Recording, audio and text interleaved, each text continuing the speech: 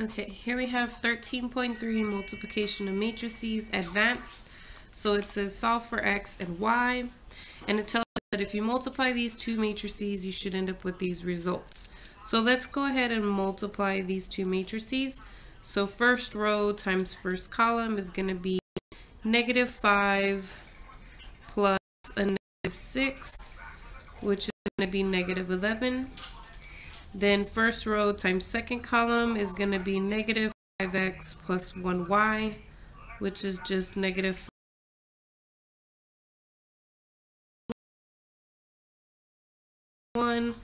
plus -3 times -6. Oh, I wrote that in the wrong one.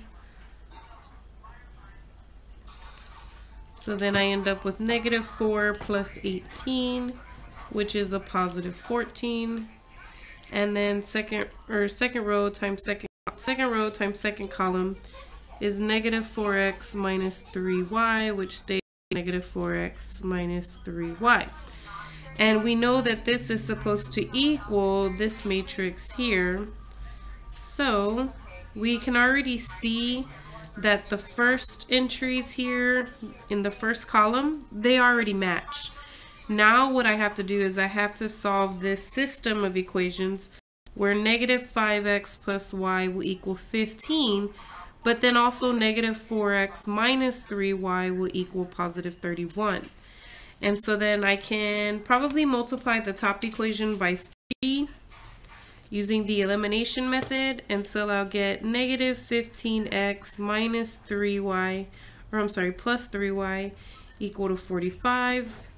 And then this will give me -19x. These will cancel. I'll get 76.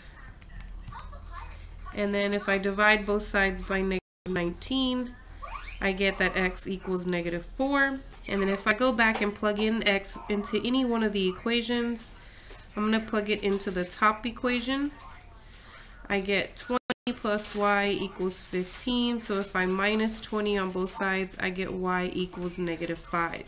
So then now I know the x value and the y value that I was asked to find.